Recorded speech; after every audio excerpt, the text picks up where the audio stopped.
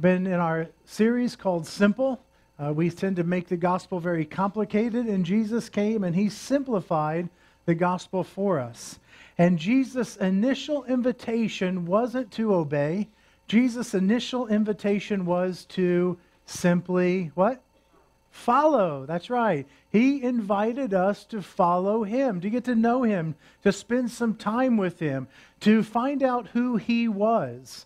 And then after you begin to understand what Jesus is about, who he is, through listening to his teaching, by being around him, by spending some time with him, by maybe reading the Bible and understanding who the Bible says that Jesus is, by being around other Christians in a church setting, by experiencing the grace of God, you are invited to take another simple step of faith. And from follow, we are invited to believe. Not necessarily all the teaching of Jesus, although that's so important and that's so incredible, but the fundamental basis for the gospel is who Jesus is. Believing in who Jesus is, that he is the Son of the living God. When you believe someone has your best interest in mind, when you believe that, you are open to his or her influence, you're open to his or her ideas, you're open to their advice, their suggestions, and their requests. When you fall in love with someone and you have his or her best interest in mind, you do the same thing. They do the same thing. Those are what relationships are sometimes built on. This is why Jesus said to follow. Jesus said to watch. Jesus said to experience before he asked for this final step of faith. And so we follow, we believe, and our third step is to obey. That's where we go. A lot of times we get this wrong in church. We begin with obedience, don't we? Well, in fact, it's obey or else, right? And obey or else, or you're in big trouble. And we put obey and then believe and then follow. And actually, we got to follow and then believe and then obey. And this is illustrated throughout the Bible, but one place this is illustrated the best is in the giving of the Ten Commandments.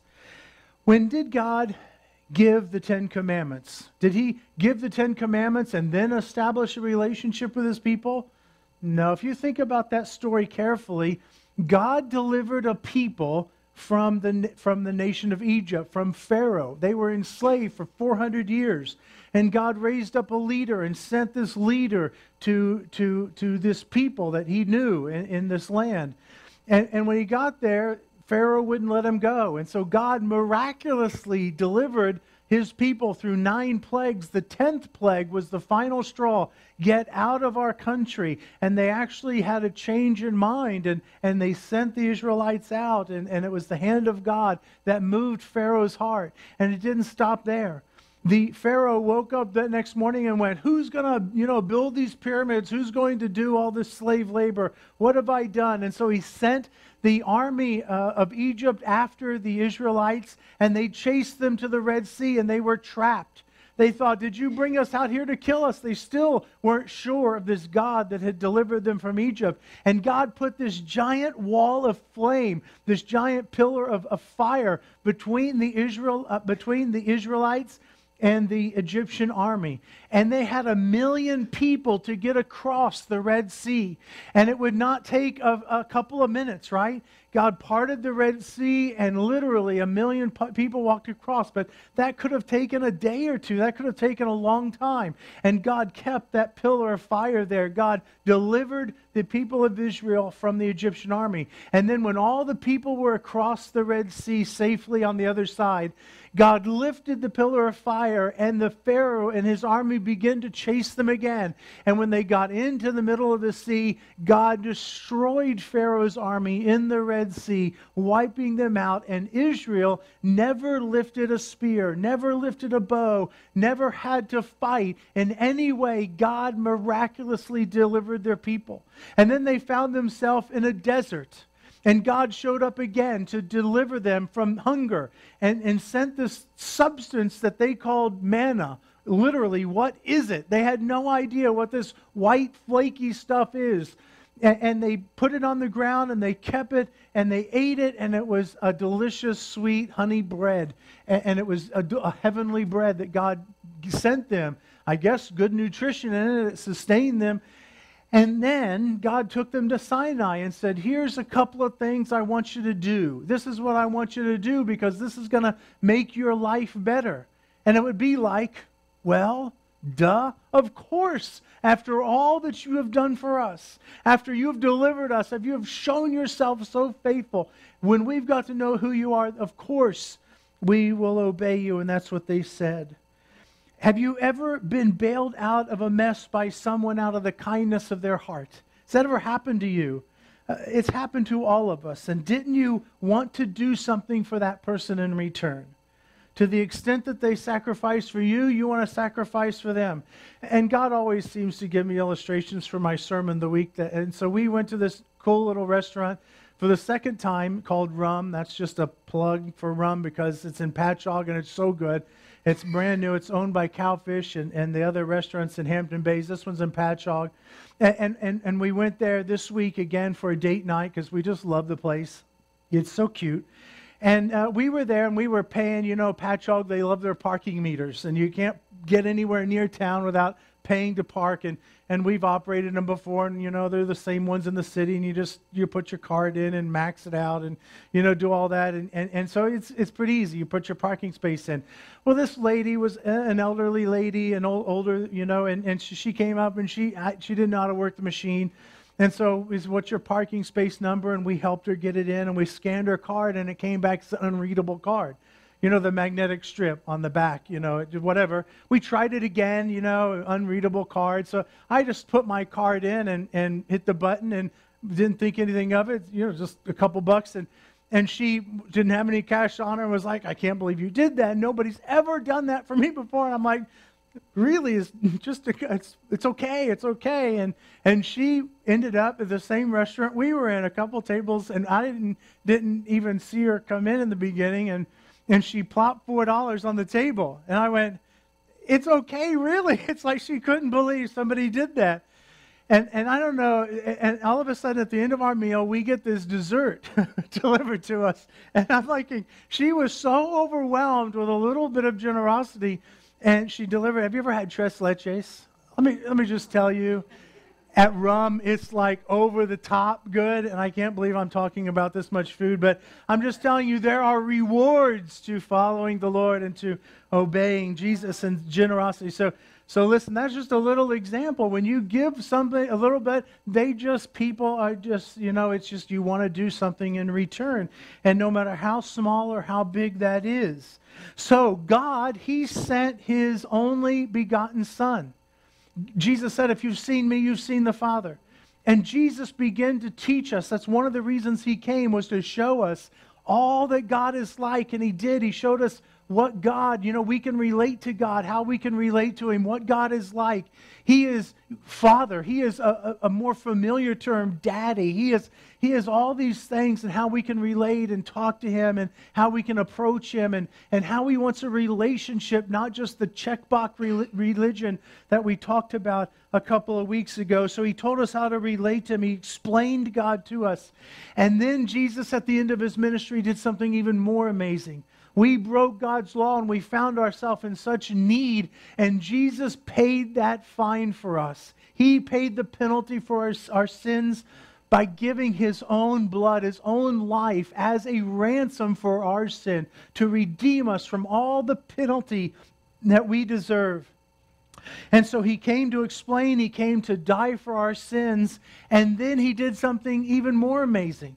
He gave us the promised Holy Spirit, that when we take that step of faith to follow, when we take that step of faith to believe, and when we take the final step that we're talking about today, obey, Jesus promises to come and live in us through His Holy Spirit. How can you say no to what He might have for us in the obedience step? How could you say no when it all finally sinks in of exactly who Jesus is? Paul said it this way in Romans chapter 2, verse 4. He says, a lot of things. You can read it for yourself on the screen here. But he says, God's kindness leads us toward repentance. In other words, it's irresistible. We have to go to it once we discover what he's really like. The other thing is when someone asked us to do something, it is so natural for us to wonder what's in it, what we're going to get out of it, especially if there's some sacrifice involved on our part. And following Christ, there certainly is some sacrifice on our part. Following Jesus will lead you to a major departure from cultural norms. You're going to be looked at a little strange when your integrity raises up a little bit more in your office than maybe your coworkers, or maybe what your boss expects to close a deal, and you can't go that far with him in saying those promises that just aren't the truth. Or maybe when you take a stand of faith and you say, I'm not going to have sex with you outside of marriage, maybe your boyfriend or your girlfriend or whatever will say that's weird, and maybe your reputation will be hampered in high school or college or whatever when you take that stand. Whatever it is, wherever you find it, culture goes one way and God's word seems to go in a completely different direction. And you might even seem a little bit weird. And that can be scary. I get that. But that's the jumping off point for many, many, many people. I'll follow and I'll believe.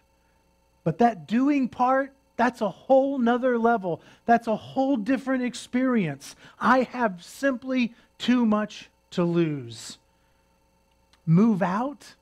God, are you kidding me? I can't afford rent without that person living with me. Forgive? After all that they have done to me, you want me to forgive them? Tell the truth? Nobody tells the truth on those fishing stories. Are you kidding, God? Commit to purity? Really? Nobody does that anymore. Give up my weekend activities to sing a few songs and hear a message? What? Confess? Really? I have to confess when I've done something dumb? Commit to generosity? Don't you know I'm saving for retirement? Don't you know there's things that are more important than generosity? I love you, but. I love you, but. And part of our problem in life is our frame of reference, which is about a week, by the way. We see what's going to happen when we adopt this lifestyle in our work. We see what's going to happen when we adopt this lifestyle in our personal life. We see what's going to happen tomorrow or next week in our life, but we don't consider 20 years down the road when we build our life on a foundation of integrity. When we put God first in our finances, yes, it's going to cost us something now, but as we get rid of the greed in our life, as we get rid of those roots in our life of bitterness through forgiveness, as we get rid of these things that culture puts first, as we get rid of them and we take on this weird philosophy in a way, at least the world thinks it's weird, as we put that on, we don't look at our life 20 years down the road. We don't see far enough into the future. We think of the impact tomorrow, but not in a generation. It affects our children and our children's children when we adopt the ways of the world, and it affects our children and our children's children when we adopt the ways of God. I believe. I want to keep following. I want to trust you. I want to do what you say, but it's so hard. So Jesus, he addresses this at the end of his most famous sermon he ever preached. One of his most challenging sermons that he ever preached. A sermon, his first sermon that he ever preaches. He says this, Matthew 7, verse 24. He says, "Therefore, everyone who hears these words of mine and puts them into practice, makes them a lifestyle, is like a wise man who built his house on the rock." He built his house on the rock. This is a story about doing. This is not a story about attending. This is not a story about just hearing. This goes beyond all of that. This is a man who decided to build his house close to a river. We'll see that in the next verse. There's some waterfront property, some riverfront property. It's going to be gorgeous, this house. But he's smart enough to know you don't put it right next to the river, that you go up on the hill. And you don't just go up on the hill a little bit, you dig down until you hit something substantial, because the waters are going to rise. The storms are going to come, and we got to anchor that house down to a firm foundation. We got to dig until we find rock.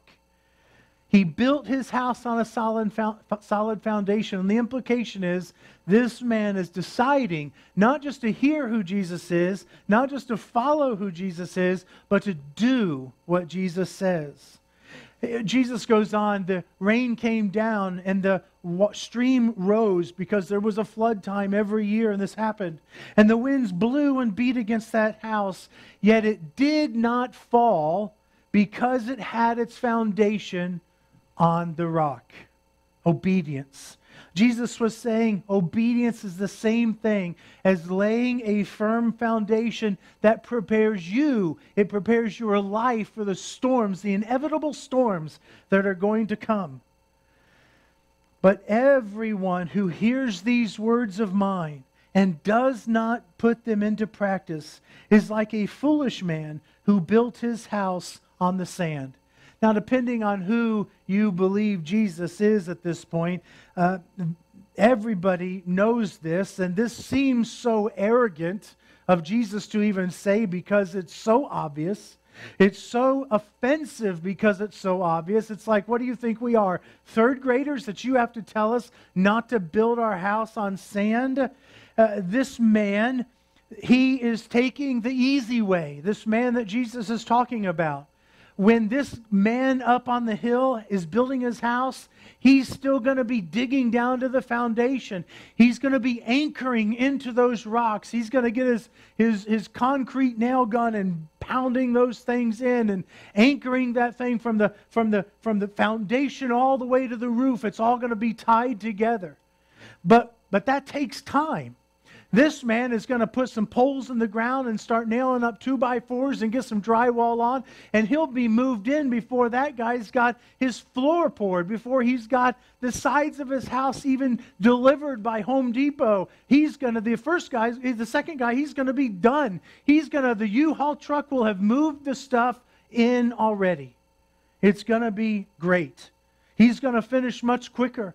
It's going to be much cheaper for him. And he's going to be closer to the water. How great is that? He's going to hear the stream at night when the windows are open. It's going to be fantastic. But after he finished building, what happened? Nothing at first.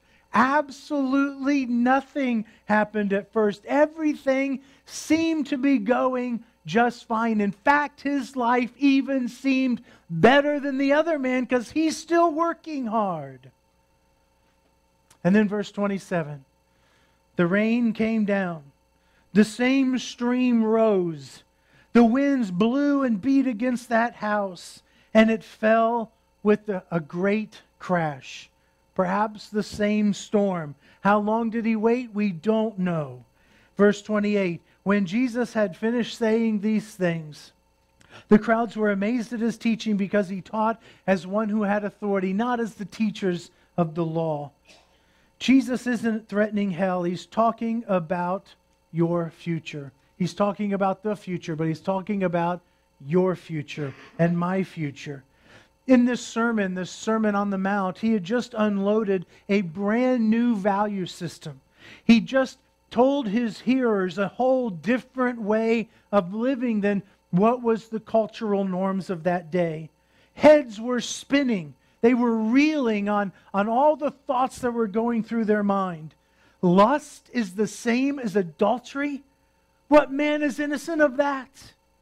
Turn the other cheek. If someone strikes you, Jesus, you want me to offer him a second cheek to hit? I'm going to have two sore jaws?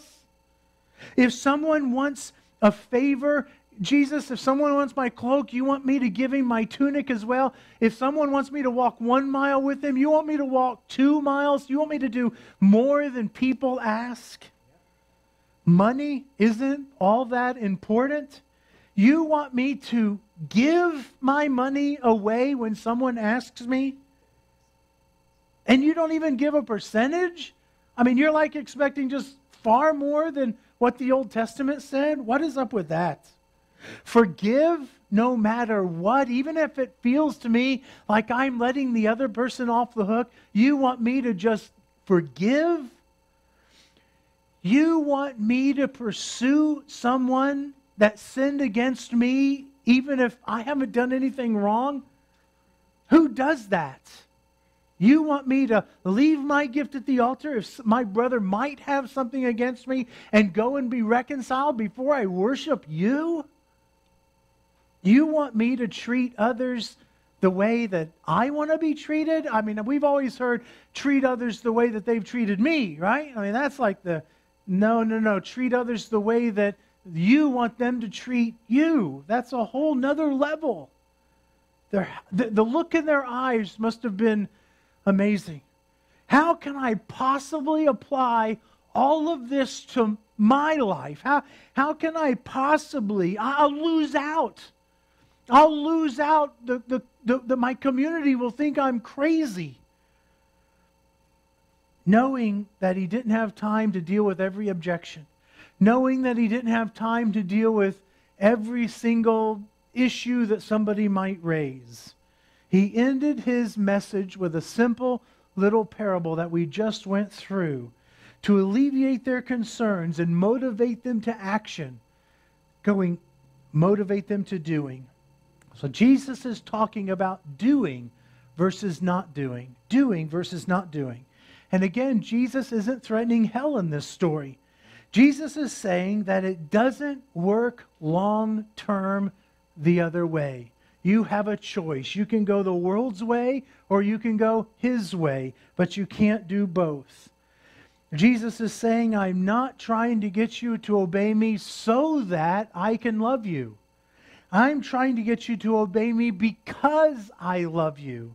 Jesus is saying, I don't want something from you. I want something for you in your life. I'm trying to get you to obey me because I love you. Friends, you're going to hit bumps financially. You're going to hit bumps in your relationships. You're going to hit bumps professionally.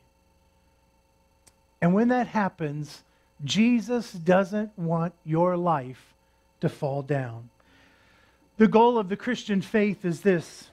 The goal is to be so convinced of who Jesus is and so grateful for what Jesus has done that you willingly choose to do what Jesus says. This parable comes either as a comfort or as a warning or as an explanation for you today. In one of the three categories, you're going to find your life. But for all of us, it comes as a promise. For those of you who are seeking to build your life around the teaching of Jesus, for those of you who are seeking to do what Jesus says, you've taken the step of follow. You've been convinced of who Jesus is, and now you believe that he is the Son of God, and now you want to take that step of obedience and you're building your life on what Jesus says, then you are going to find comfort in the words of Jesus. You're going to find comfort in the morality when it flies in the face of culture and you look weird. You're going to find yourself in comfort on the decisions that you're making because you're seeing the long-term ramification. Sex outside of marriage. I've never met a person yet in my life that said sex outside of a holy ordained marriage, a God-ordained marriage, that made their life better. It always brought incredible complexities and relationship difficulties in their life. Maybe for a while it seemed all wonderful, but then stuff starts to set in. Problems start to happen. Relationship struggles start to take place. Take comfort in raising your family with all the sacrifices that you're going to be making. Comfort in having a godly marriage the way that he says a marriage is supposed to be made. Comfort in the fact that you'll have finances that will be loosed of the framework of greed in your life because you'll be a life of generosity, and that takes greed and loosens it. And once greed is loosened, not only can a little bit more get out, but a lot more can get in. Your hand is open It seems counterintuitive, it seems counterproductive, but God always comes through. Take comfort in your business because your integrity will be higher than your competition. And in the short term, that may be a bad thing, but in the long term, your customers will see that you can be trusted. Take comfort in what you allow to go into your minds, because as you adopt purity as your covenant to God, your conscience will be clear. You'll live a life without regrets as you put these things that Jesus tells you into practice.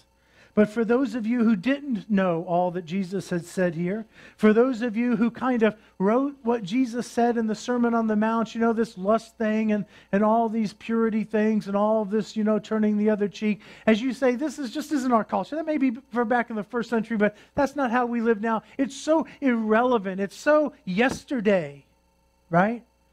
Listen, take warning of that. Take a warning for this. It's a warning to you because obedience is inconvenient at times. Obedience is so costly at times. It may cost you a sale. It may cost you a relationship. It may cost you amazing things.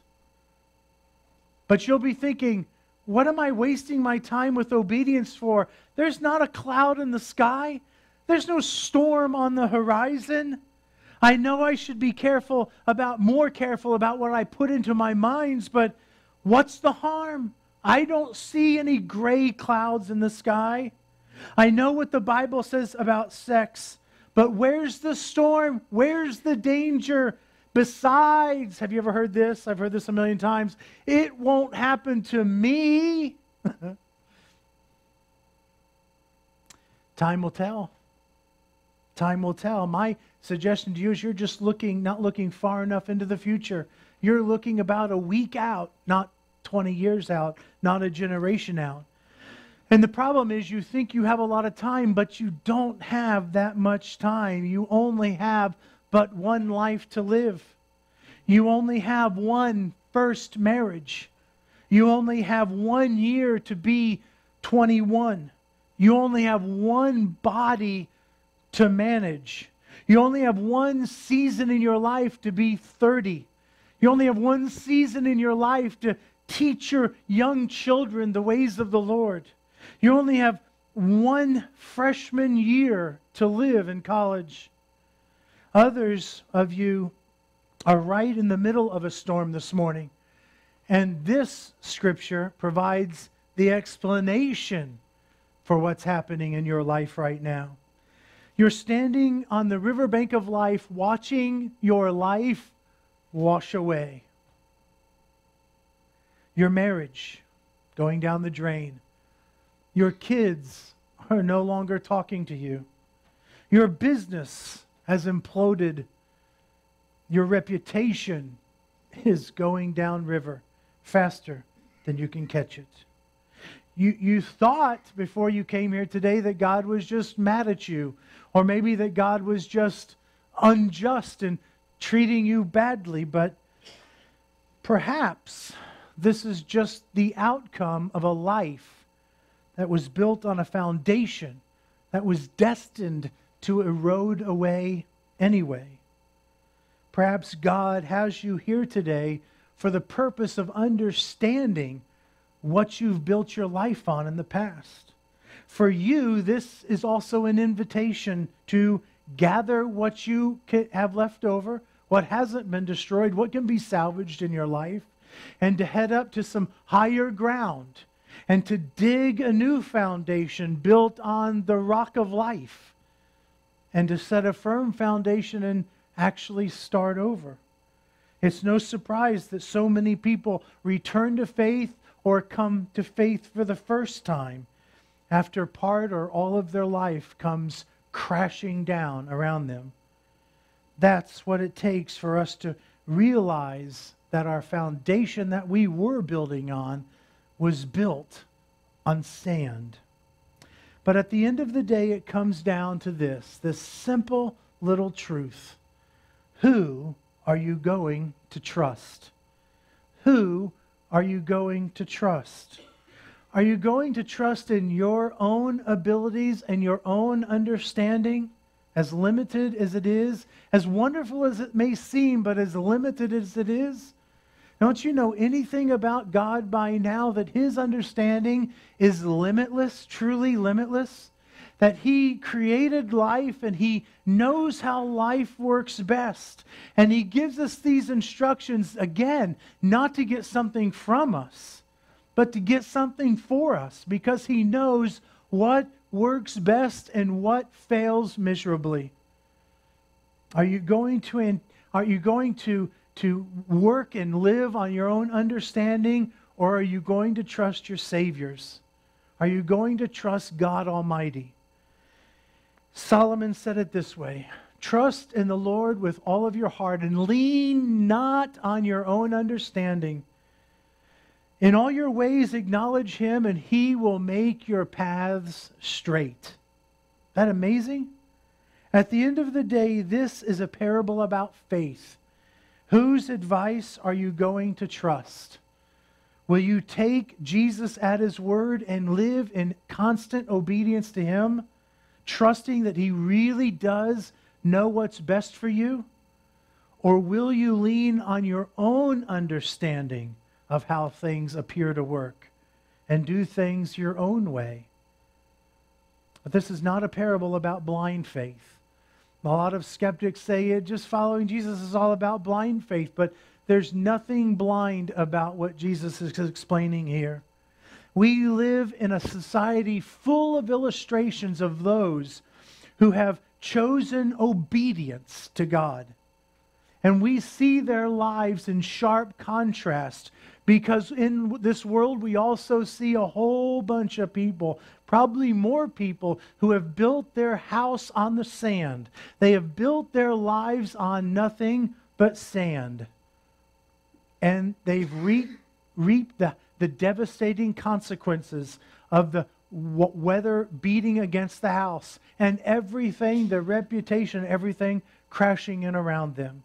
This is not blind faith. This is no duh. Of course this makes sense. We see it contrasted both ways. Those who have built themselves on sex, all kinds of sex with everything that moves, and how destructive and how polluted and how devastating and how infectious their life is.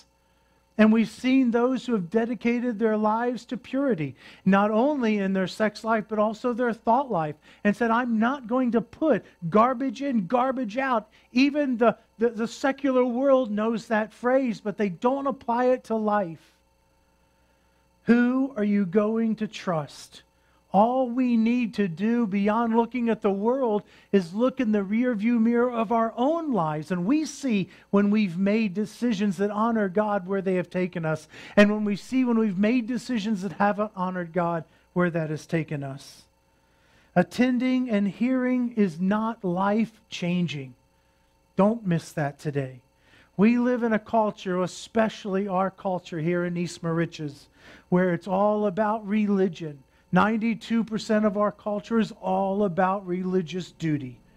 And we put so much stock in going to church, and I love the church. If you know me more than 5 minutes, you know my passion for the church and all that God has done for us. But going to church won't change your life. Attending and hearing won't do it. Jesus says that's not what I'm talking about. You got to go the next step. You got to go to obedience. You got to go to the application. You got to move to the doing. That's where it really makes a difference. James says it this way: hearing and doing look a lot like looking at yourself first thing in the mirror when you have bedhead. You know, it's all sticking out. You have bedhead and your hair is doing all the crazy things, and you look at it and you go, ah! Oh, that's just me. And you go to work and you don't comb your hair, you don't brush your teeth, and nobody wants to. They're all scared that day. We got to do something about it. And that's the doing part. Obey now and endure the storms later. Disobey now and you will face certain collapse later. God has you here today on purpose. The question is, who are you going to trust? Where are you going to dig the foundations of your life? It's a simple little philosophy. Follow, believe, obey. That's it. Follow, believe, obey. Follow, believe, obey. The goal is to be so convinced of who Jesus is and so grateful for what he has done that you willingly choose to do what he says. Father, today we honor and glorify and lift up the mighty, powerful, matchless name of Jesus, the author of life. And Lord, as the author of life, you know the beginning from the end. You know what works and what doesn't. The culture teaches things that are so counter, they seem right, but Lord, when we look into your word and we explore the truth, we know that they aren't right. And I've never met a person who followed Jesus for 30, 40, 50, 60 years of their life and said, what a waste. I've never met that person, but I have met countless people who lived just 20 years of their life in unhealthy states of the world and who looked back at nothing but destruction, destroyed marriages, destroyed children on all kinds of things, all kinds of problems. I've met people, Lord, who didn't put you first in their finances, who didn't listen and obey to save and to give and to live third, Lord. I've met those people, and Lord, their lives are chaotic. But you, Lord, give us a simple invitation to follow. Just explore who you are. Lord, you give us the next invitation to believe who is the one teaching us that it is Christ, the living God. And Lord, a simple third step to just obey all that you have said because of who you are. And Lord, I pray today that you would help us as a church to get our priorities straight. We can't be obey, believe, follow. It's got to be follow, believe, obey. If we reverse it, Lord, we will walk away from our faith. It's too difficult. But once we realize who it is that's giving us the instructions, we can have confidence, Lord, because we can see long term. When we know who it is that's saying us, our short term begins to go more long term. So God, Holy Spirit, I pray today that you would move in each heart, in each mind, in each soul. And Lord, bless us today with not only hearing your word, but also taking that step of faith and doing your word. And Lord, we'll give you all the praise. In Jesus' name, amen.